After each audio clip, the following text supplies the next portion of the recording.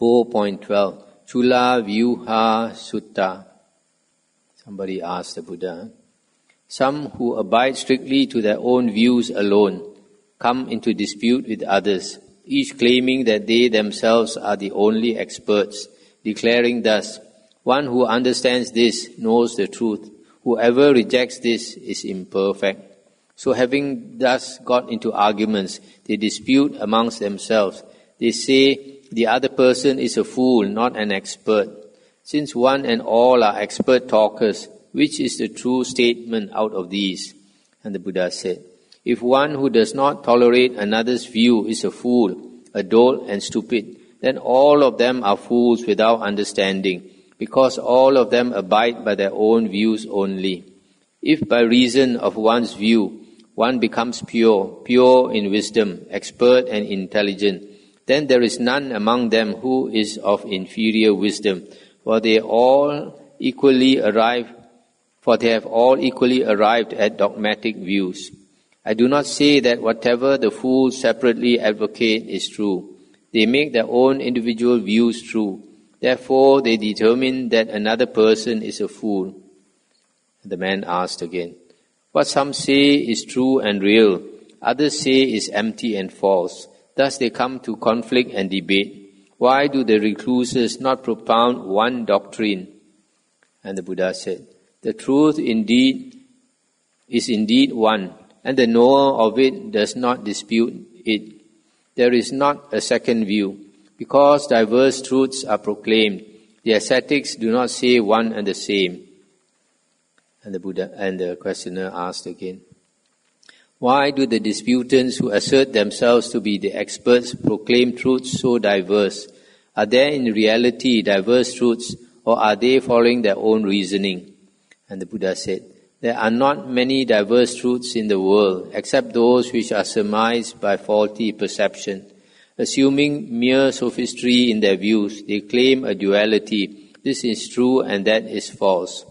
The fool depends on what is seen, heard or cognized, and rules and rituals, and looks down upon others, saying, the other person is a fool, an imperfect one, making his own judgment and being happy with it. Just because one who thinks another is a fool and therefore calls himself an expert, such a person who calls himself an expert insults himself and others. The one who is full of rigid, fixed views, puffed up with pride and arrogance, who deems himself perfect, becomes anointed in his own opinion because he holds firmly to his own view. If one becomes low by another's word, one becomes one of low wisdom along with the other. And if on one's own, one becomes learned and wise, then there is none among recluses who is a fool. Those who proclaim a doctrinal view different from this have misunderstood. Thus the heretics proclaim many diverse views because they are attached to their own views. Those who are attached to their own views maintain that purity of view is with them, and they deny purity of view in other doctrines. Thus these heretics are deeply attached to their own views. The heretic who maintains firmly that his own view is right, who else would he brand a fool? He who calls others fool and holder of impure doctrine would indeed invite strife. Standing rigidly to his own view and depending on his own criteria, he enters into dispute in the world. Desisting from all theories, the wise one does not enter into dispute in the world. All about disputes. Next sutta also. 4.13 Mahavyuha Sutta. Those who, adhering to their views, dispute this only is the truth, either bring blame upon themselves or obtain praise thereby.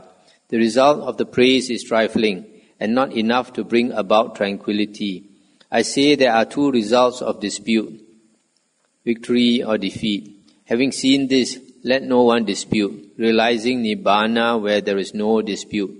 The wise one does not embrace all those views that have arisen amongst worldly people. Should he who is free from views be pleased with what has been seen and heard, and remain dependent on them? Those who consider moral practices to be the highest say, purity comes to restraint, Having undertaken a holy practice, let us train in it whereby purity comes. But those so-called experts are still immersed in samsara. If he falls away from moral conduct and holy practices, he trembles, having failed in his action. He longs here for purity, like a traveller who has lost his caravan while he is away from his home.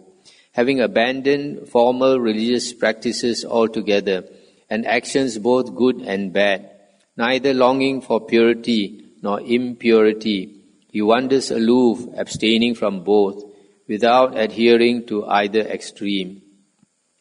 Practicing loathsome penances or adhering to what has been seen, heard or thought, they praise purity in high voices, but they are not free from craving for recurring existence. For him who desires, more desires result. He trembles, deluded by imaginary views. For him who has overcome death and birth, why should he tremble, and what would he yearn for? What some regard as the highest view, others consider to be worthless. They all claim to be experts. Which of them indeed is right? Each one claims that his own view is perfect, and that the belief of others is inferior. Thus they enter into dispute. Thus each of them says that his own opinion is true. If a view becomes worthless because it is censured by others, then no one will be distinguished, because each one firmly regards another's view as low, whilst one's own alone is regarded as true. Just as they honor their views, likewise they praise their ways. If all their views are true, then their purity must also be peculiar to them. To the Noble One, there is nothing to be derived from others, nothing to embrace after investigation of doctrines. He therefore has transcended disputation, for he does not see another's view as the best. I know and see, this is just so. Thus saying, some claim purity through that view. What is the point in saying that one has seen the truth if rival views are put forward? The man sees mind and matter, and having seen, he takes them as permanent. Let him see either much or little, for experts do not say purity comes by that. Not easy to discipline the dogmatist who says this is the truth, being misguided by views. Saying that good is in such preconceptions, he is given to saying that purity is inherent as he has so seen. The Noble One, having perceived things through knowledge, does not enter into speculations. Having learnt of diverse theories that have arisen among others, he is indifferent to them, whilst others labour to embrace them. The sage, being freed from worldly ties, remains peaceful among the restless. He is indifferent among sectarian squabbles, not embracing them whilst others remain attached. Having abandoned former defilements, not inducing new ones, not becoming partisan, he is free from dogmatic views. Being wise, he neither clings to the world nor blames himself. By overcoming all the theories based on seen, heard or thought, he is a sage who has released his burden and is liberated, not imaginative in views, not aspiring for anything. So said the Buddha. Okay, the next sutta is 4.14, Khuddaka Sutta. Master of wisdom, descendant of the sun, said a questioner to the Buddha, I wish to question you about the state of peace, the state of solitude and quiet detachment.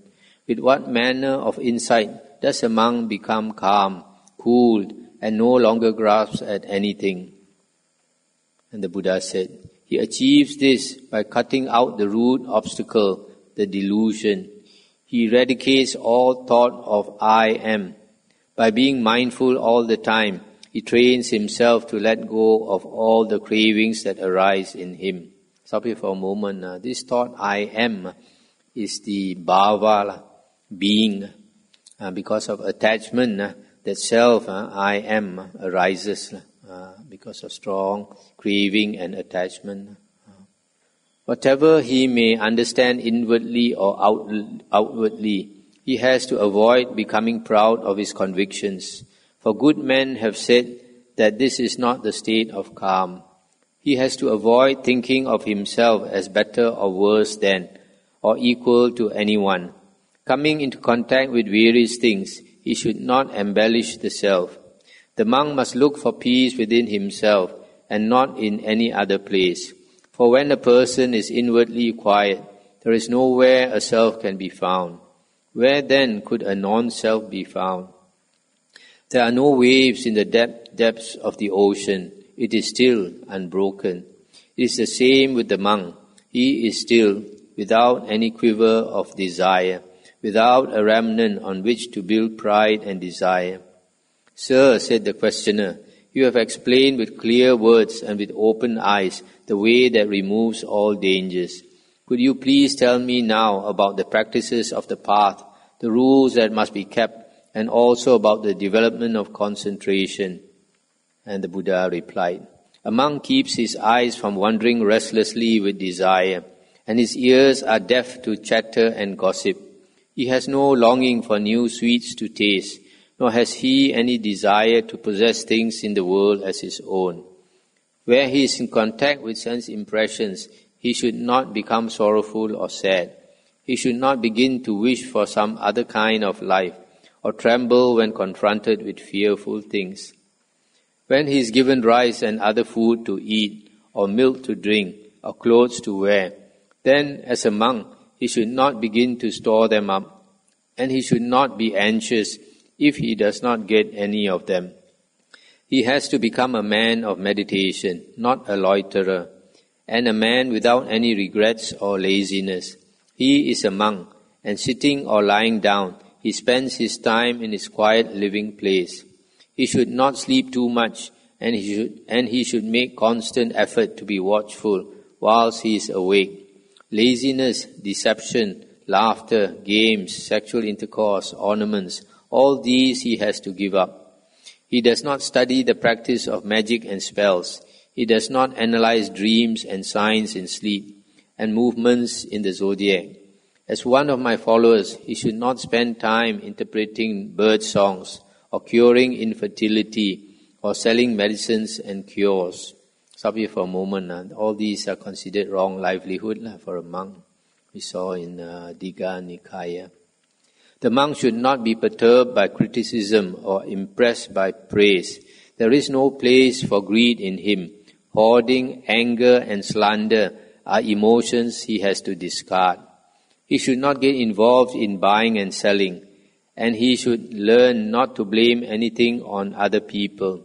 When he meets people in the village, he must not speak to them in the hope of getting some reward. He should not boast, should not speak carelessly, should not train himself in impudence or utter quarrelsome talk. The monk should not speak falsehood. He should not willfully commit dishonest deeds. He should not look down upon another, feeling proud of his livelihood, wisdom, or observance of rules and rituals. And when he hears other wanderers and ordinary people using angry words, he does not retort with harsh speech, for men of goodness do not answer back. Understanding this norm, the inquiring monk should train himself, being constantly mindful. When the realization comes that peace can be found in the state of calm, then he should apply himself completely to the teaching of Gautama. He is the undefeated conqueror. He saw with his own eyes the way things are. He did not borrow it from tradition. So with constant diligence and respect, the monk should apply himself to the teaching of this master. The next sutta, 4.15, Atta Danda Sutta. Fear results from resorting to violence. Just look at how people quarrel and fight. But let me tell you now of the kind of dismay and terror that I have felt. Seeing people struggling like fish writhing in shallow water with enmity against one another, I became afraid. At one time, I had wanted to find some place where I could take shelter, but I never saw any such place. There is nothing in this world that is solid at base, and not a part of it that is changeless. I had seen them all trapped in mutual conflict, and that is why I had felt so repelled. But then I noticed something buried deep in their hearts. It was, I could just make it out, a dart. It is a dart that makes its victims run all over the place. But once it has been pulled out, all that running is finished, and so is the exhaustion that comes with it. These are the things we can learn from. The bonds of the world should not be pursued. Disenchanted with all sense pleasures, one should train oneself in calmness. A man of wisdom should be truthful, without arrogance, without deceit, not slanderous and not hateful. He should go beyond the evil of greed and miserliness. To have your mind set on calmness, you must take power over sleepiness, drowsiness and lethargy. There is no place for laziness and no recourse to pride. Do not be led into lying. Do not be attached to forms. You must see through all pride and fare along without violence. Do not get excited by what is old. Do not be contented with what is new. Do not grieve for what is lost or be controlled by desire. I call this craving, the greed, a great flood, and the hankering I call attachment, hanging up. This bog of lust is difficult to cross, but the man of wisdom stands on solid ground. He is like a Brahmana, never moving from truth, and when he has completely renounced, then indeed is he calm. He has wisdom, he has complete knowledge, he has understood the way things are. He is completely independent. In his perfect wanderings from place to place, he has no envy for anyone. Desire is a chain, shackled to the world, and it is a difficult one to break. But once that is done, there is no more grief and no more longing. The stream has been cut off, and there are no more chains. Let there be nothing behind you. Leave the future to one side. Do not clutch at what is left in the middle. Then you will become a wanderer and calm. When a man does not identify himself with mind and matter at all, when he does not grieve for what does not exist, then he cannot sustain any loss in this world. When he does not think this is mine or that belongs to them, then since he has no egoism, he cannot grieve with the thought of I do not have. If you ask me to describe a man who is unshakable, I say that where there is no harshness, where there is no greed, no trace of desire, and when a man is the same in all circumstances, then you have what I would call the praiseworthy condition of a man unshakable. A man of discernment, without a flutter of desire, does not accumulate. He has no conditioning. He has stopped all effort of every kind. So everywhere he sees peace and happiness. The wise man does not rate himself with the distinguished, the lowest, nor with ordinary people. Calm and unselfish, he is free from possessiveness. He holds on to nothing, and he rejects nothing. This is very high standard, no? Buddha.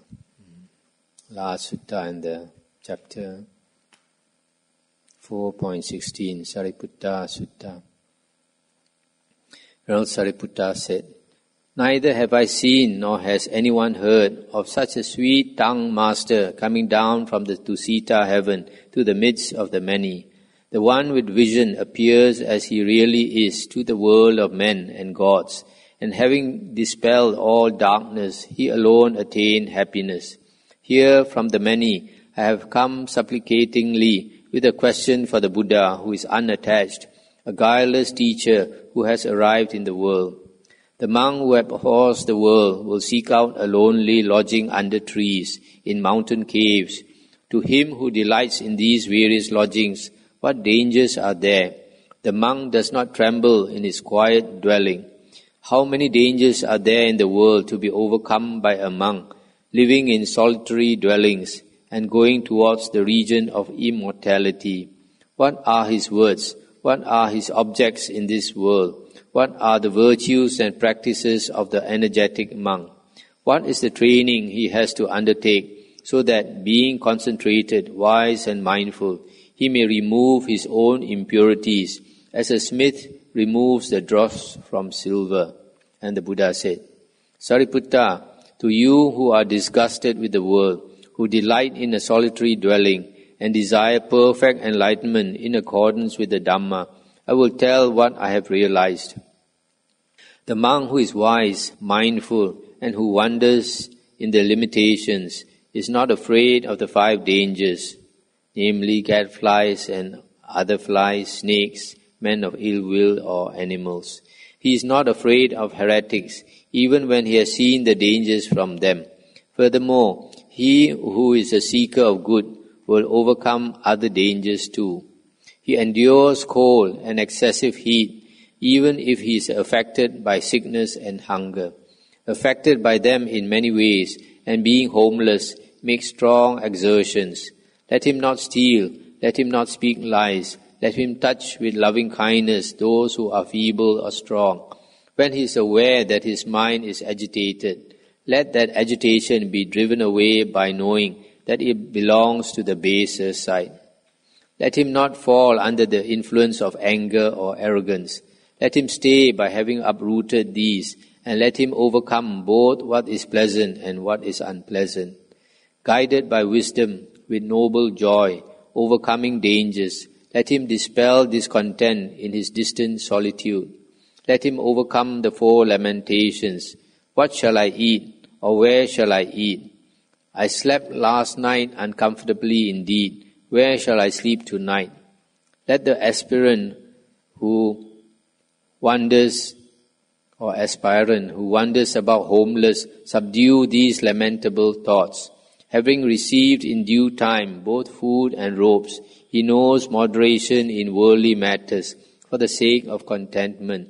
Guarded in these things and restrained while wandering in the village, even if he is offended by people, he never utters a harsh word. He who walks about with downcast eyes, not loitering, devoted to meditation, should be very watchful. Having acquired equanimity with a composed mind, he should cut off base and discursive thoughts and remorse. Let him welcome the words of reproof mindfully. With words of reproach, let him break stubbornness in his fellow monks. Let him utter wise words at a proper time. Let him not think detractingly of vulgar people. Then let him mindfully train to discipline the 5 kinds of pollution in the world, namely passion for forms, sounds, taste, smells, and touch. Let the monk who is mindful, with well-liberated mind, subdue the desire for these things. Then, investigating the Dhamma thoroughly and with concentration, he will destroy the darkness of ignorance. That's the end of the sutta. All these suttas, you see, very good advice, more for monks, on how to practice the holy life.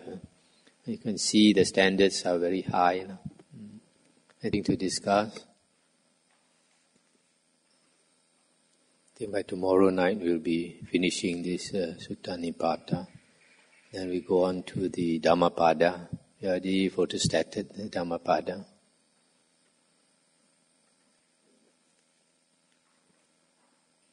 Can you explain about what is the constant mindfulness?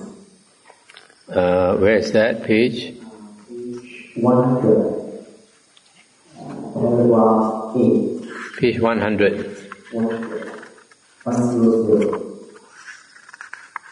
It's the 10th sutta of chapter 8. Verse what?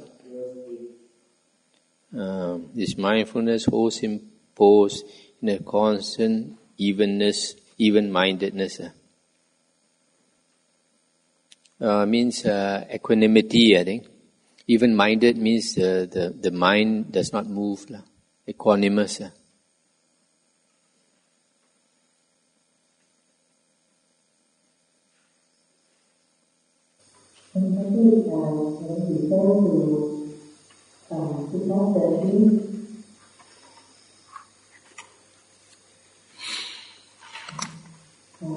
verse 6, having abandoned formal religious practices altogether and actions so good and bad. Can you explain what do you mean by formal religious practices?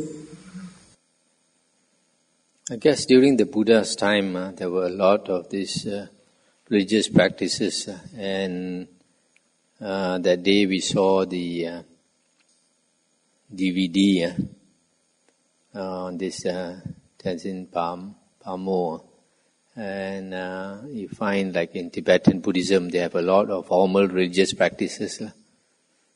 They chanting, learning debates, rituals, their mudras, hand movements, all kinds.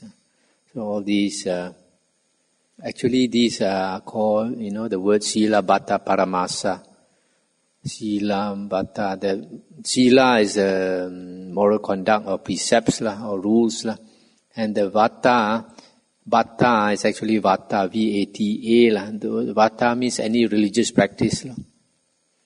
So here, a lot of this religious practice is like rituals. Another word of it, another word for it is rituals. We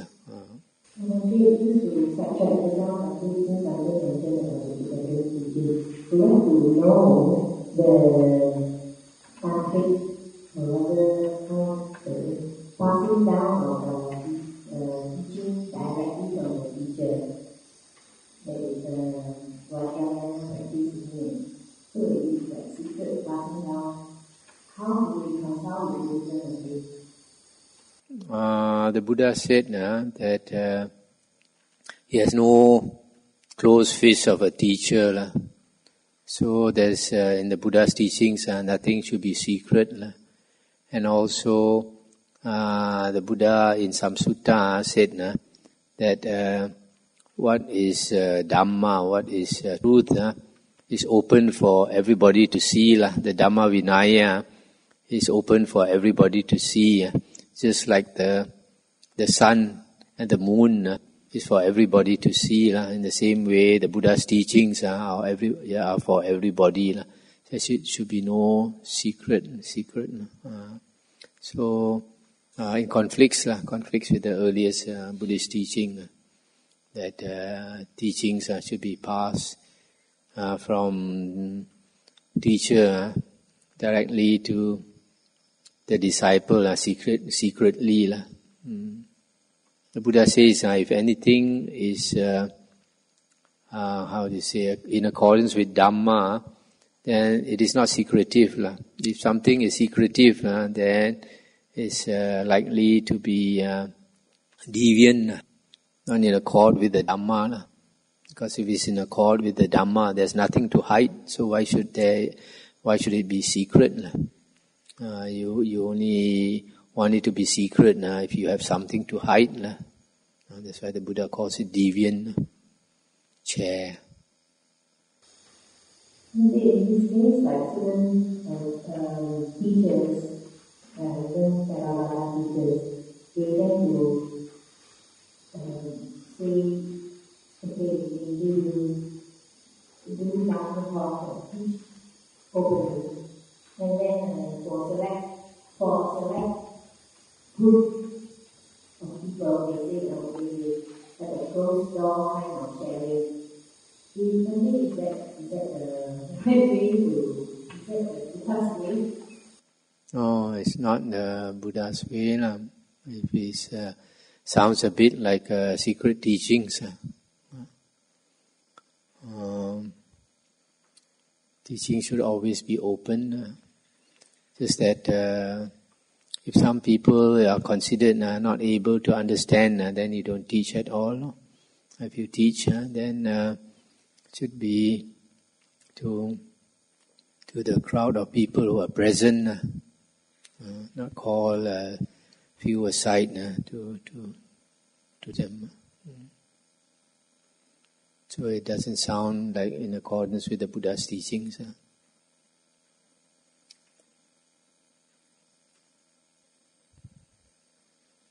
Okay, shall we end here?